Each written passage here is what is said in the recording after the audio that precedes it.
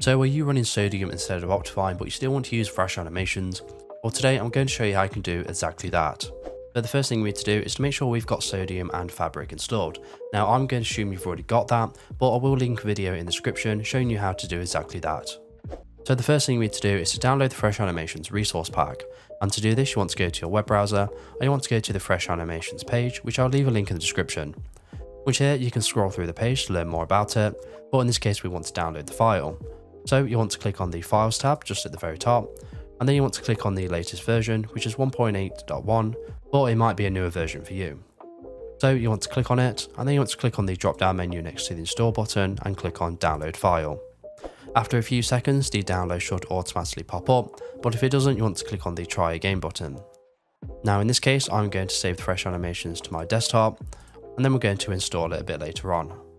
Okay, so now we've got Fresh Animations downloaded, we just need to go ahead and install it. So to do this, you want to right click on your Windows icon and click on Run, and then you want to type in %appdata% and click on OK. From here, you just want to go into your .minecraft folder, then you want to go into your resource pack folder, and from here we just need to drag and drop our Fresh Animations resource pack into the folder.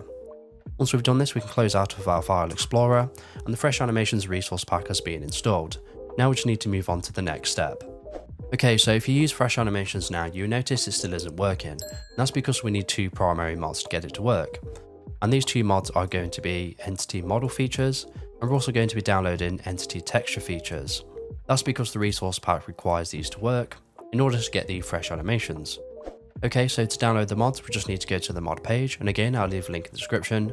Then you want to go to the Files tab, and then you want to find your game version, which in this case is 1.19.4. So we want to click on it, and then again click on the drop down menu next to install and click on the download file. So again we just want to wait 5 seconds for the download to start, and again in this case we're going to save the mod to our desktop. Now it may come up saying it's not safe, but I can reassure you this file is safe as many people have downloaded this mod in the past. Okay, so we just need to do the same thing for Entity Texture features. So you want to go to the Files tab, select your version of Minecraft, in this case 1.19.4, click on the drop down menu and then select download file. Then we just need to wait the 5 seconds, the download will start, and again I'm going to save the mod to our desktop. Okay, so now we've got our mods, we just need to install them. And to do this, you want to right click on your Windows icon again, select Run, then you want to type %appdata% and click on OK. You want to go back to the .minecraft folder, and then you want to go into your mods folder. Now if you don't have one, you may need to click on New Folder and rename it Mods just like this. Once you've done that, you want to go into the folder, and then you want to go ahead and drag and drop your mods into the folder.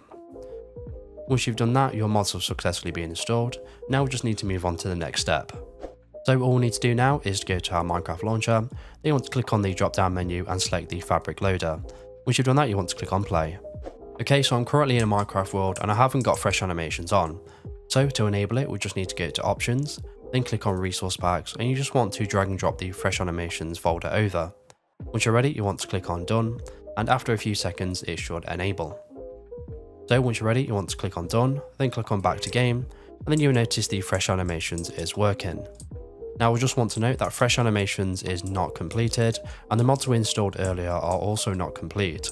So not all of the mods will work, but most of them will. And that is all you need to do to install Fresh Animations with Sodium.